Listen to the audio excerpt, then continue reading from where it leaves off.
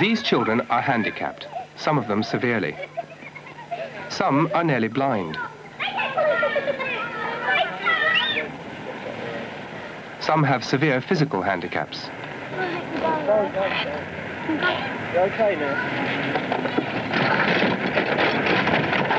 On different days, you can find here autistic children, spastics, the educationally subnormal. In fact, every type of handicap, mental and physical. They are learning to grow and to develop in an extraordinary new playground in London.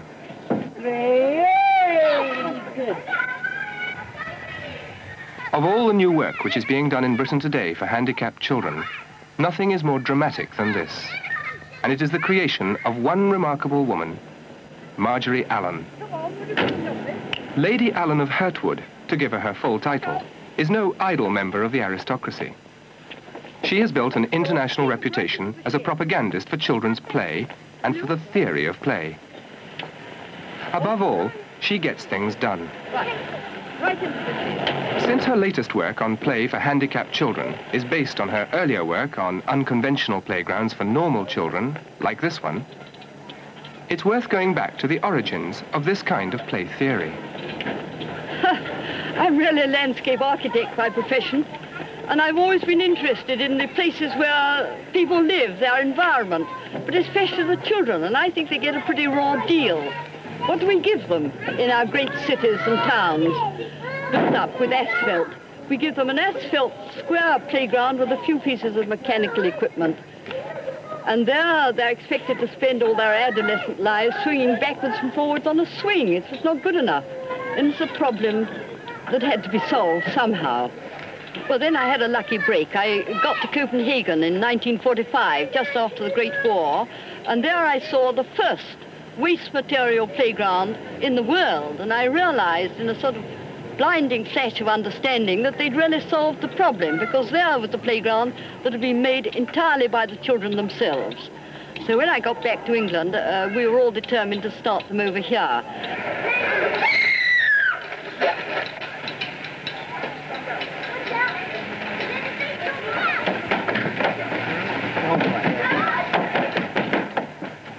And gradually and slowly, we created the adventure playgrounds. We know them in this country today, and I think it's opened people's eyes, really, to what children really want to do in their leisure time. You see here, they can play with very dangerous tools. They can create their own houses, their own climbing frames.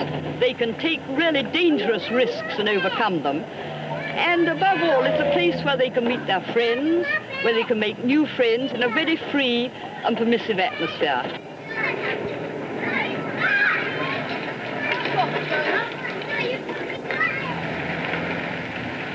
After we'd created 30 or 40 adventure playgrounds up and down the country, we were very troubled that there was a large group of children that were being excluded from this opportunity to play. And I speak, of course, of the many thousands of handicapped children in this country.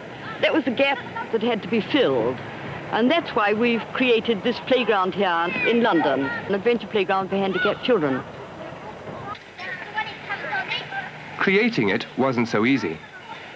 There was an assumption that mentally and physically handicapped children needed such special provision that they couldn't be let loose like normal children. But Lady Allen is no respecter of assumptions, so she begged funds and borrowed a site in London's Chelsea. She put up a mass of outdoor equipment, a low building, put in trained play leaders, and cheerfully opened for business.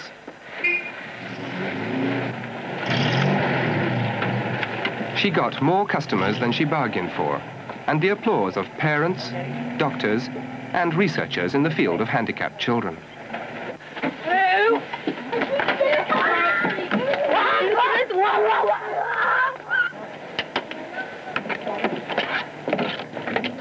The children come in the term time from their special schools in groups. And in the holiday time, they come, all the mixed handicaps together, perhaps with their fathers and mothers and brothers and sisters. And so keen are they to get here, some of them, that we find that they even come on public transport alone, which we think is a great tribute to this playground. We've tried to create a a simple environment with plenty of space, which is what these children need, I think, almost more than anything. A charming situation. There are many trees and grass and hills and water. And at every point, these children meet some kind of challenge which sets them going.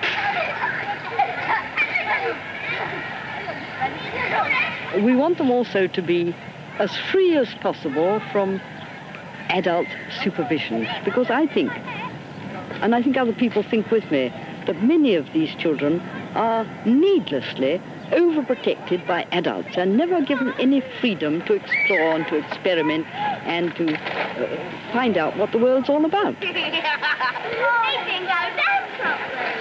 go down and get our sticks now. You okay? Many of these children, because of the situation in which they find themselves, live in a world of fantasy, and I think many of them find it very difficult to sort out the difference between fact and fantasy. And we think that here they can be helped to build up a more realistic picture of the real world. And if they are so overprotected that they never meet these challenges and are able to take these risks, I think they'll be the poorer for it when they grow up. When they set their heart on doing something which may be beyond their capabilities, they'll stay at it and stick at it until they've achieved it. And this builds up a tremendous sense of self-confidence in themselves, which is really quite fascinating to watch.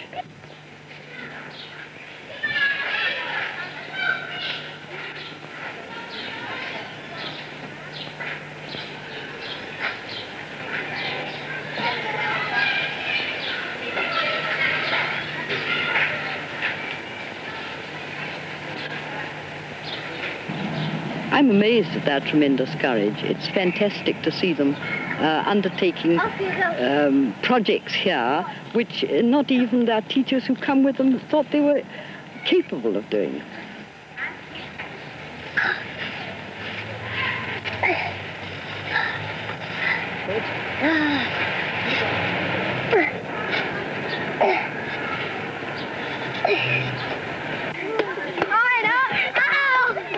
The basic purpose of this playground is primarily that children shall be happier when they leave than when they came. And that, I think, you can see.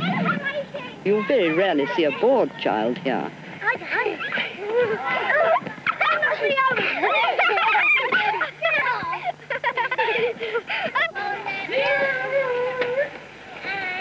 All our experience goes to show that a child that is unhappy in whatever situation it may be, is not able to learn, is not able to benefit from the experience around him. And the majority of these children are not only unhappy because of the situation in which they live, but that they're tremendously frustrated because people feel that they're not able to cope with these problems with which they've got to be faced in later life.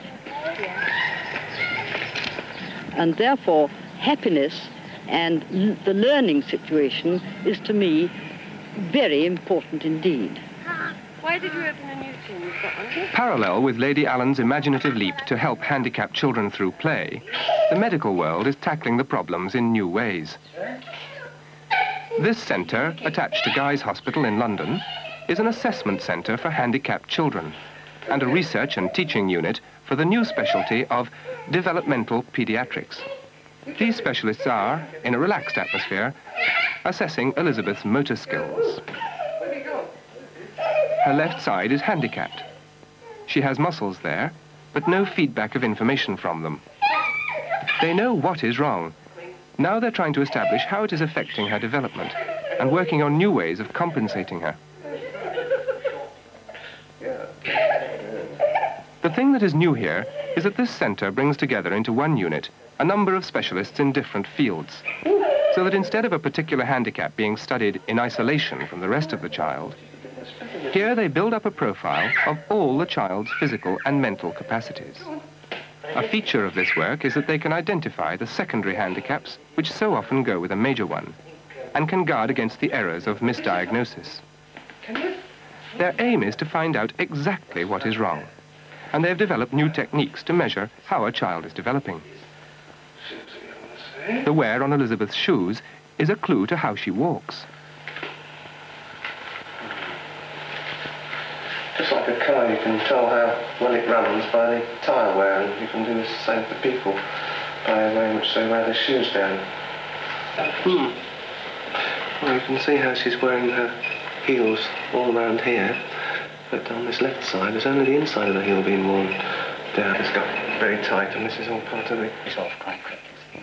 Painting her feet with photographic developer and standing her on sensitive paper gives a simple but accurate measurement of her weight distribution, which reflects muscle function. Time to lift you. Ready? Up. Down we go. Stand up straight. Yeah. Ready? Ready? Up. Oh, yeah. Great. Look at that. Yeah. In another session, her mental development is checked, and other specialists will check other features. These comprehensive reviews have been going on since Elizabeth was 6 months old, which is when they like to start. The assessment centre was started only 8 years ago, but now has a reputation which brings anxious parents from all over the world. And the aim is that eventually similar centres will cover Britain, to check patients referred to them from the regular screening of all children, carried out by the family doctor. The attitude being expressed here by the National Health Service and at Lady Allen's Adventure Playground is that we must look again at mentally and physically handicapped children, assess them earlier and help them more. The job is to help them play the fullest part in a normal world. The playground is a stepping stone to normal experiences, where many children learn for the first time about getting wet, about fire and water, about the texture of grass and concrete, about speed and danger. The playground is still young, and many research programs are in progress on its work. Meanwhile, its founder, Lady Allen, is watching progress, spreading her ideas, and no doubt looking for some new gap to fill. The playground's only been open for 3 months, and we're learning every moment of the day. In fact, it's as much a challenge to us as it is to the children. I've got a feeling you've got to try everything once. If it works, wonderful. If it doesn't work, scrap it and try something else. But you've got to try these experiments, and we do hope that other people will try them too. I've no doubt myself that this is going to be a triumphant success.